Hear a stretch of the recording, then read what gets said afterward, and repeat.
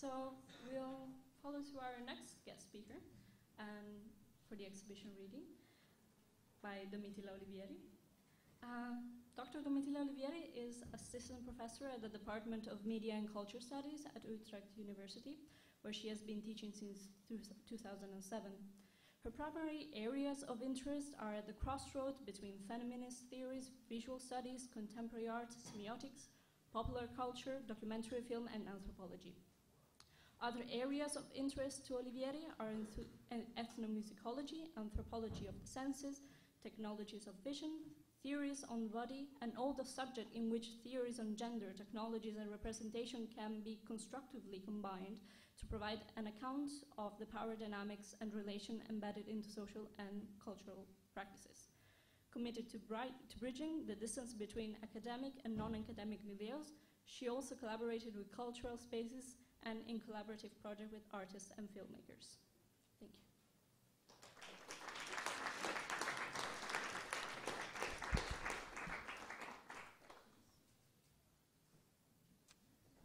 Hello. Yeah, it's on. Thank you very much for inviting me and for the introduction and for being here on a sunny day, actually. Hang on, I need to position my objects in a way that makes sense. There we go. So I had the beautiful and difficult task of when I came. So I came here yesterday, and I actually had a conversation with the class of 17 to understand better what I could have contributed to for this event, and of course also to see the exhibition. And one of the things that they asked me to do were like, well, you can be something like a bridge or a corridor. It's like, okay.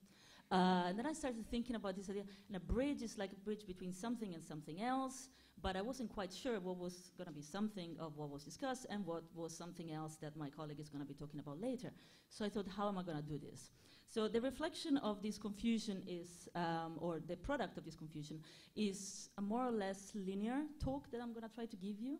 It is not going to be much like of a teaching moment, as much as indeed a reading of the exhibition. So I'm going to give you a possible reading that is my reading as I have produced it yesterday, crossing that specific space with other bodies, which actually made the experience completely different than if I would have crossed it by myself. Not having that much information beforehand, actually, because I had the leaflet, but I hadn't read it yet. So the construction of that specific embodied moment of yesterday, working with some of you together, and then last night and this morning, making all these meanings together. So that's what I'm going to offer you, a reading.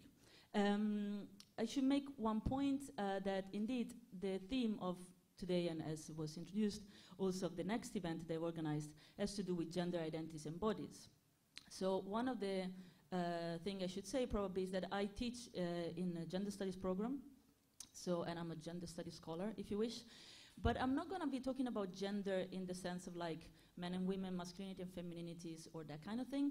But my viewing, my experience of the exhibition is informed by, let's say, gender theory. Gender theory, post-colonial theory, critical theory, all these issues that have to do with power, with bodies, with the ways that our relation with ourselves, with the space, with our society, with each other, are always informed by, let's say, cultural techniques, but also about power relation. So I'm actually going to bring in, possibly towards the end of these minutes that we have together, actually the political, if I can. That is this how, through the lens of gender studies, as a lens rather than as a subject matter, we can see how the experience of this exhibition, or let's say the subject matter, or the meanings I created out of this exhibition, have to do with specific relation between bodies, each other, society, and maybe power. So we start with the corridor. Okay, so this, I should say, I actually don't know the name of the photographer, but most of these, almost all the pictures, the photos I'm using are the official picture of the exhibition, other than one that I took this morning on my sofa. So I was like, oh, let's start with corridors. Let's see if I can bring further this idea of the corridor. And then I was like, well, is this a corridor? The closest thing to a corridor. And I thought, can I actually do that? As we already see, there are doors, entrances, or exits, or windows, or other kind of windows. So I thought this metaphor of the corridor, I really can't keep it up. So I thought, okay, what else am I gonna use as my metaphor here? And then I thought, well, to me it felt like an unraveling of a red thread through a very multiple, very complex, as it's been said, kind of exhibition. So the exhibition being complex, the, let's say, assignment that I had being complicated, I was like, how I'm gonna do this? So in my mind, I was like, I'm gonna unravel like a red thread, like a kind of Theseus in the maze with the Minotaur. You have this red thread, you try to make sense of it. It's one of the possible ways to actually get out of it alive. That's what I'm gonna do.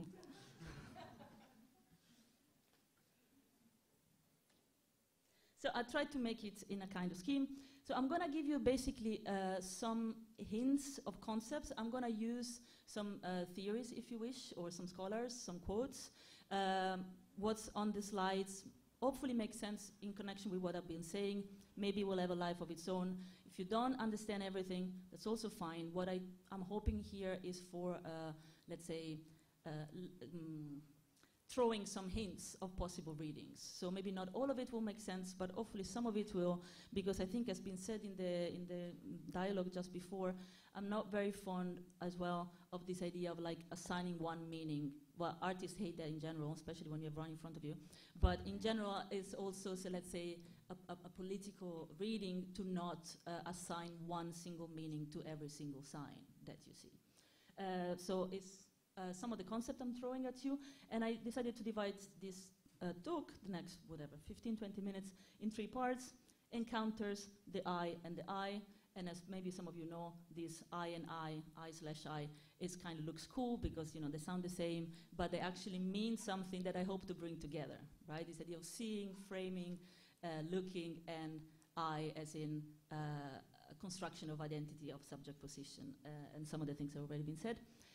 Encounters is basically my entry point, and I'm actually glad that this idea of encountering and being together has been brought up already. Encounters happened to be a project that I was working on for myself, an academic thing that was called Affective Encounters. So I thought, since I'm thinking about that, how about I see the experience of crossing the exhibition as an encounter, right? An encounter with other bodies, which I didn't know that I was going to meet, but I did. Encounters with objects, with sounds, with words, and just with a certain sense of space. So keep this in mind. If you're completely lost at one point, it's like, oh, she's going to get somewhere eventually in this kind of scheme. And I will conclude, hopefully, where I started. You know, sometimes you try to be making a sense of what you say, with this idea of making strange, which also I'm glad it came up, and I really didn't know, we didn't choreograph this conversation. The idea of the reenacting that was mentioned, that sometimes through certain intervention, especially I think with artistic intervention, this works really well. Sometimes it works with films or other kind of artistic practices. Things that you were taking for granted, let's say certain cultural technologies or techniques that somehow were natural or you consider them to be automatic, suddenly you become estranged to that, and it's like, hang on, what's happening here, right? And that is sort of like what I wish to claim as a very important contribution that this kind of thinking about art can do. So we start with encounters, bunch of quotes. One of the, let's say, my helper in a kind of labyrinth-like, if you remember the movie from the 80s, my helper through this maze that was my reading of the exhibition is going to be actually a scholar that I've been very fond of, that is Trinity Minha. She's a professor at Berkeley, and she's also a filmmaker and an artist. I'm going to use some of her quotes throughout, because instantaneously, when I had the first email to be invited here, and they was talking about windows, doors, gaps, insides and outside, I was like, Trinity Minha's work does that, and so she's kind of one of my inspirational guide through this red thread through the exhibition. Let's say sneakingly, using one of her quotes from one of her film, as people say here, in a good talk, you don't explain everything. So I'm not going to explain everything. One of the things that to do with encounter and this idea of connecting with objects and spaces is something that you see there. There is idea that Trimina talks about, and many others actually, this idea of working with relationships, working with interval. And I just like summarize a lot of stuff in there. This idea that when we think of spaces and windows and the inside that become outside, it's outside that become inside, it's a way of working with spaces in between, right? Between a frame and another frame, or seeing through something that you don't know if it's a glass or if it's a mirror. It's this idea of working across spaces, right? And Triminav writes, working with intervals means working with relationships, for example, relationship within a text or a film, but also between one voice and others' voices, between oneself and the other, the encounters. But also, in this space, meanings remain fascinated by what escapes and exceeds them, right? And finally, this idea of bodies, the encounters and the working in that space between me and you. And there's a lot of like feminist scholars, anthropologists, philosophers that talk about the encounter is only possible if there is actually a space in between you and me, and that's where actually the encounter happens. So now I'm going to show you 3 images from the exhibition, and I want to invite you to think about what is the red thread of these 3 images. There's one. Those of you who haven't seen the exhibition, it's going to be a bit tricky, but keep with me. 2 and 3. This is the one I took on my sofa this morning, and it's actually a picture of the magazine that was compiled by the artist and indeed opened by this, let's say, mechanical reading machine at the entrance of the exhibition. It's one of the pages. So what do you think is the, you can think, if you really have an intuition, you can also shout it. What is the relation, what do these 3 images have in, oh, sorry, wrong way. What is these 3 images have in common? Anyone has any idea? What? A fold? Nice, beautiful. That's not what I had in mind, but see, perfect. That's the beautiful thing of making this connection. Yeah?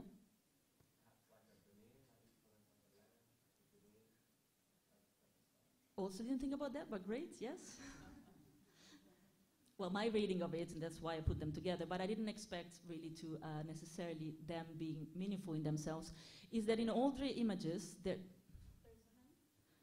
is a hand. There is also a hand, but there are also flies, either flies or bees, or butterflies for that matter. So here, this green and red and white see-through in between panel, there is an end, but on it there are, I think there are flies, these ones. Then we see butterflies on the windows there. Then here, you see, where is the fly? There is actually a fly. Point at it. It's sort of on the glass that is this, is it a mirror, is it a glass kind of thing? In the middle, you think it's a spot of the lens, but actually it's a fly. And that's what I was paying attention yesterday when I was talking to them, and I was like, gave me a sense of actually whether I was looking to what extent at a mirror surface or at see-through, and I thought that the fly, so I thought, oh, it's kind of cool that the fly or these flying animals can be one of the way of reading through the exhibition.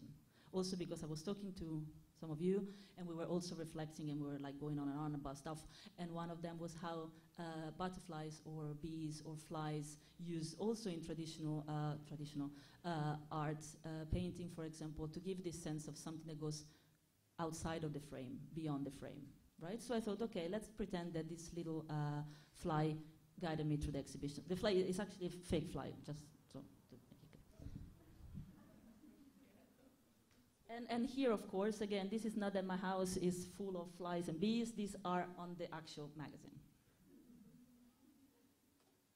So what was the eye that was traversing this exhibition?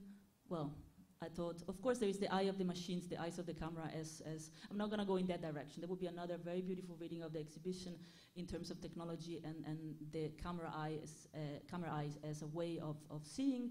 But I was more interested in the other aspects, also because I was invited to make the connection with bodies, identities, and all of that. So I was like, let's go in a, let's say, non-technical machine device kind of direction. So there is eyes of flying things, and there is also the eyes, of course, of the viewer.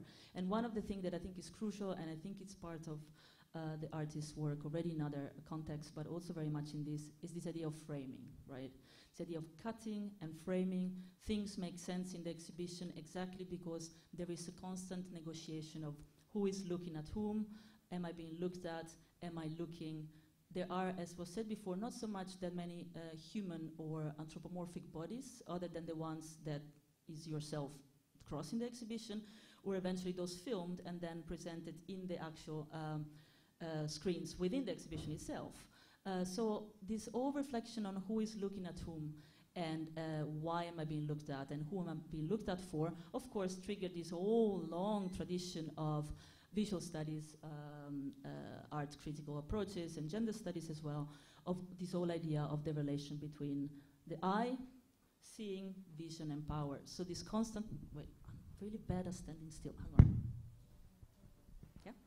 on. So these are two quotes. One is Merleau-Ponty, and interestingly, we were talking about phenomenology early on, and he writes, "It's at the same time true that the world is what we see, and that nonetheless we must learn to see it."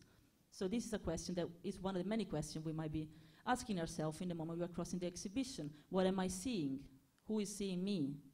And what would they think if they see me? And is there someone in the other room who's seeing me being seen, and so forth, and in a chain of being seen?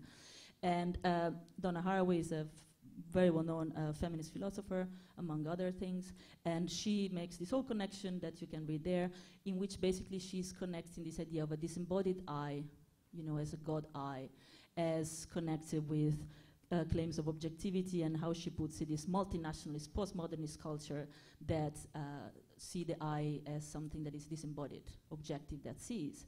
And instead the claim, and I think it's a claim that we can make through the exhibition and in relation with questions of bodies and identities and so forth, to sort of rethink or reclaim for an embodied eye, the eye that sees, that as a specific body in a specific location in relation with other objects, things, spaces, right? So in the exhibition there is no embodied eye other than the one that is actually the person, myself, crossing it, but I think we can get to that kind of question for ourselves in the moment we cross a space that indeed has lots of ways of framing, and this idea of framing also what is unexpected, which I'll go to in a second, that is the fact that we are forced or invited to look outside, which very often when we watch exhibition we tend to see about what's in the walls, so you hardly look outside of the window unless you know it's going to be a beautiful view. But here you cannot but look outside, and one of the rooms, if you've seen it, is the room where there is all these little statues of birds on sticks, and then the windows at times open, the shutter sometimes opens, and then of course, perfectly timed, when that happened yesterday, all the birds, the actual birds outside, were flapping around, right? So there's like, which birds am I looking at? The ones inside, the one outside. So again, these questions of framing and seeing. So that was one thing. Another one that is connected with power, but just quickly, if you know it, you know it, if you don't, you don't.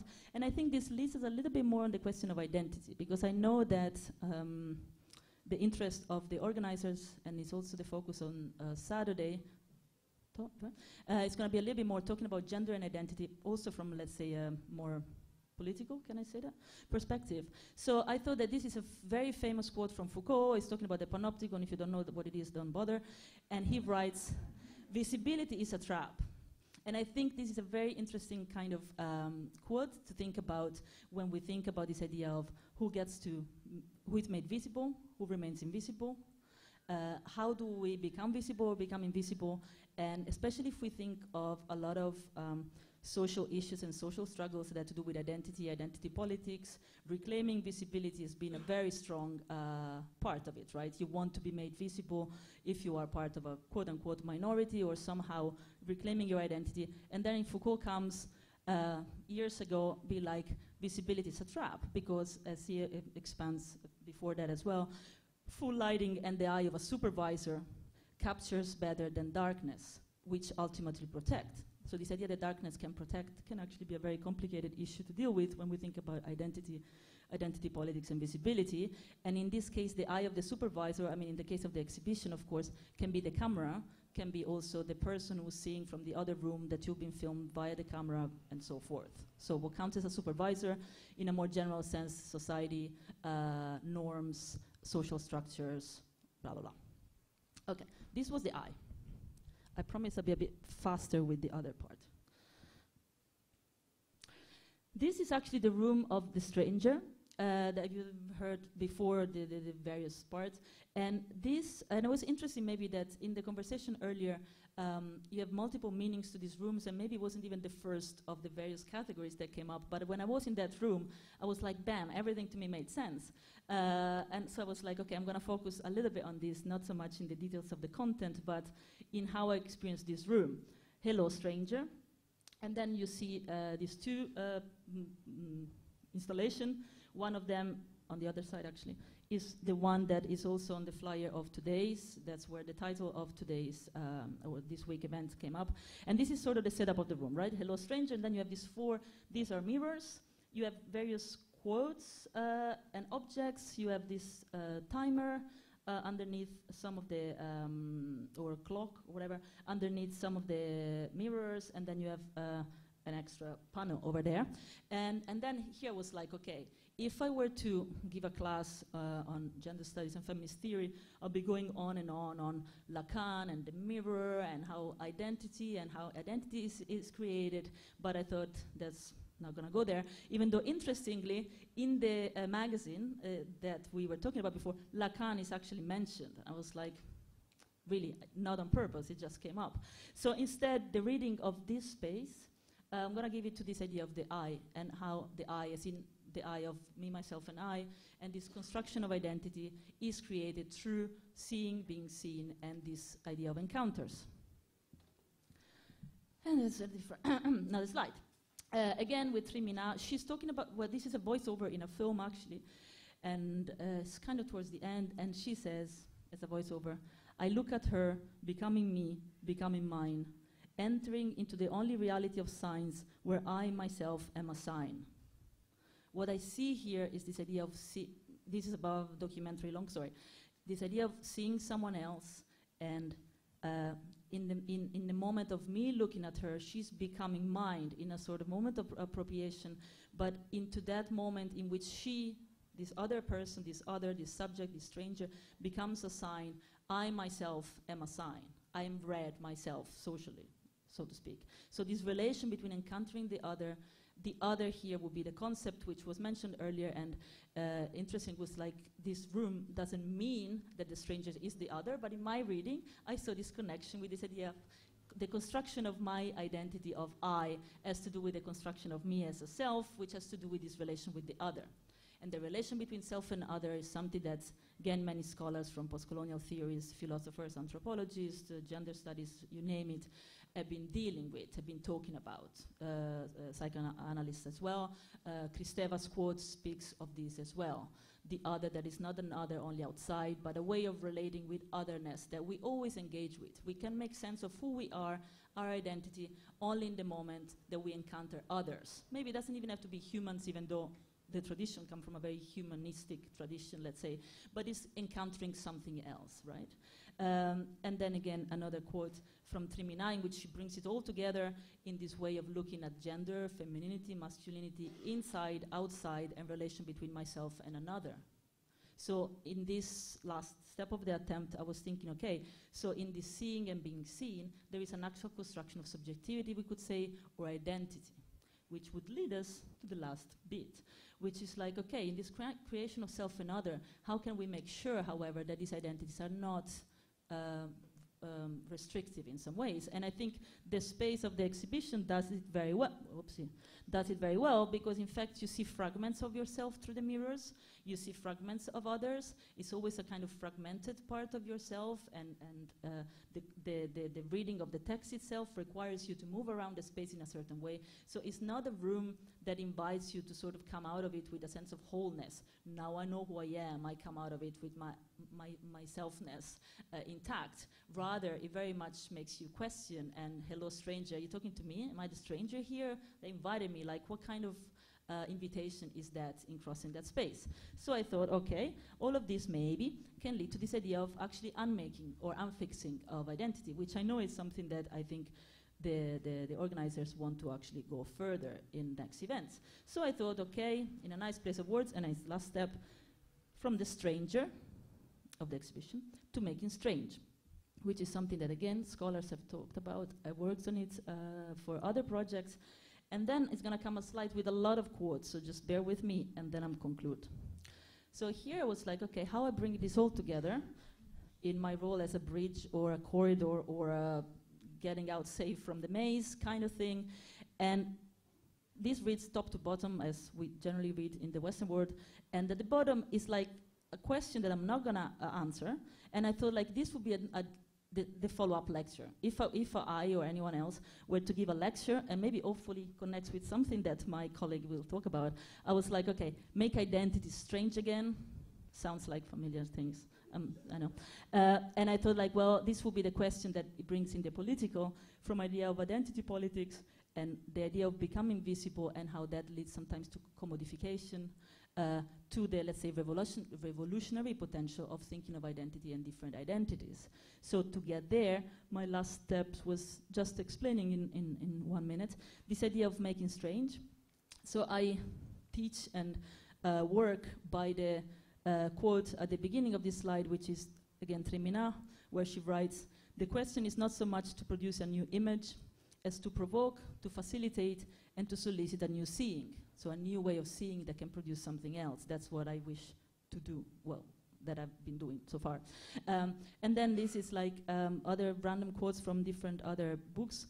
This idea of making strange or new ways of making sense as a way to basically, indeed, unsettling stuff that are taken for granted. And I think this might connect with something that will be talked about later, and this idea of cultural technologies, in the way that was explained earlier, but in the way that, with different terms, other scholars have been talking about, in a way, things, ways of moving, ways of being, interacting with each other, perceiving each other, experiencing our identity, experiencing others, looking at the world, as sort of, they become natural, right? Because we don't see them anymore. We don't experience them anymore until something like an exhibition, a book, a quote, a talk, makes us think about it. And in the moment that you're like crossing a certain space, say the exhibition space or reading a certain text, then you go like, hang on, I never thought about that. And in that moment of hang on, I never thought about that, like drinking if you're not thirsty and pretending to be, stuff becomes strange. A little bit like when you're walking down the stairs and suddenly you think that you're walking down the stairs and you think, how do I walk down the stairs? And sometimes you trip. I mean, we all have this kind of strange dissociative moments. But if you think of those as a kind of cultural practice of basically making strange, it's a way to denaturalize stuff that we take for granted. It's a way of looking at the world, each other, identities maybe, in a way that then we go like, hang on, it doesn't have to be like this. And then we can ask ourselves, okay, why is it like this? And how can it be otherwise? And so on and so forth. So I hope to have made sense of this was my narrative. So with the hope that I have provided a new seeing or a new sensing of the exhibition and of our conversation today, I pass the microphone further. Thank you.